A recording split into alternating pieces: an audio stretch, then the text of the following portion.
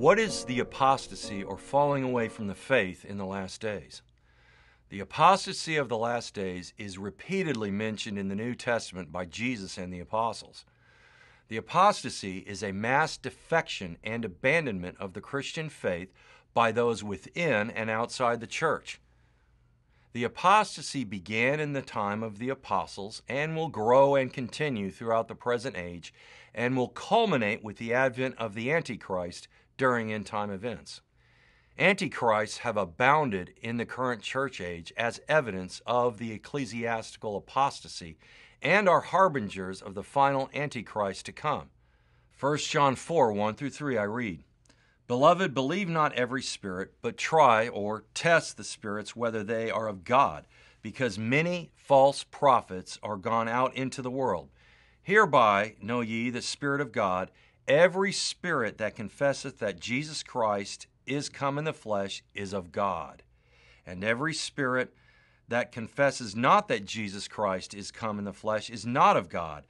And this is that spirit of Antichrist, whereof ye have heard that it should come, and even now already is in the world." In 2 Thessalonians 2, 1-4, the Apostle Paul predicts there will be a universal defection and denial of the Christian faith prior to the rise of Antichrist and the subsequent return of Jesus Christ. The Greek word for falling away used in 2 Thessalonians 2:3 is apostasia, from whence we get the English word apostasy, which means a religious defection, departure, or desertion from a previous stand or position. The website BibleTools.org accurately defines the phrase for falling away when stating, "The falling away is a translation of the New Testament Greek word apostasia, meaning departure, forsaking, defection, or apostasy." In secular Greek, the word is used politically of rebels. Thus, in the present context, it denotes a departure or apostasy from the faith, the revealed truth of God. See 1 Timothy 4:1. Such a defection from the true gospel and sound biblical doctrine was a very real concern for the first century apostles. Paul, Peter, John, James, and Jude all warn of it in their letters. Despite their warnings, it did indeed occur as the century wore on. Some Bible commentators, however, believe the departure of 2 Thessalonians 2:3 refers to the rapture when all born-again Christians in the church depart from the earth when Christ comes for them in the air, 1 Thessalonians 4:15-17. This meaning is untenable because the term for departure or apostasy usually means a defection from sound biblical doctrine, and the meaning is further reinforced by the fact the Antichrist will arise in the wake of the apostasy or universal abandonment of the Christian faith. Furthermore, Paul specifically mentions the unrighteous deception in 2 Thessalonians 2:10, an act in which the people depart from the truth of God. In verse 7, Paul names it the mystery of lawlessness, a set of beliefs that is totally contrary to the truth, verses 10-12. This deception is the lie that Satan has always foisted on mankind, that we do not need to obey God's law or believe in His Word. See Genesis 3:4, Romans 1:21-25. Thus, the falling away predicted in the last days is a universal departure from the biblical faith of Christianity. This apostasy was predicted not only for the present church age, but also for the tribulation period to follow, Revelation chapters 6-18.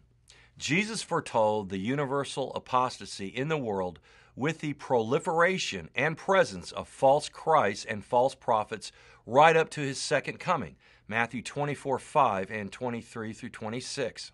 Apostasy has spread to every major denomination of worldwide Christendom. Roman Catholic, Eastern Orthodox, and Protestant churches have all been infected with the last days apostasy without exception.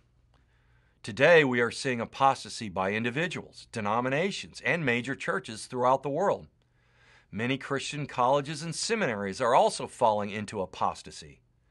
Apostasy is the denial of any or all historic essentials of the Christian faith based upon the Word of God. An apostate would then deny vital truths like the deity of Christ, the virgin birth of Christ, the second coming, the inerrancy of Scripture, salvation by faith alone, the authority of Scripture alone, the literal bodily resurrection of Jesus Christ, the incarnation, the sinless life of Christ, and the death of Christ as an atonement to pay the penalty for our sins. An apostate is one who denies the core essential beliefs of the Christian faith necessary for salvation. The apostate can be one who remains within the church or one who leaves the church. Either way, the apostate was never saved in the first place. In the book, The Coming Apostasy, authors Mark Hitchcock and Jeff Kinley provide a clear definition of what an apostate is. They write, "Apostates are those who profess faith but rebel or fall away from it. They never possess Christ and eternal life, but simply professed faith. Apostates are consistently characterized by two things in the New Testament: false doctrine and ungodly living. Apostates believe wrong and behave wrong. They profess to know God, but by their deeds they deny Him. Apostates are the fifth column within the whole church." A classic example of an apostate in the inner circle of Jesus was, of course, the false apostle Judas Iscariot.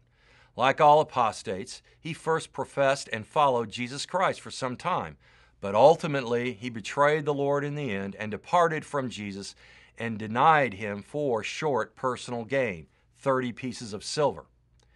In these last days, it is critical for the born-again Bible believer to pray for discernment and thereby combat apostasy within and without the church and earnestly contend for the faith with the sword of the Spirit, which is the Word of God. Jude 1:3, Ephesians 6:17.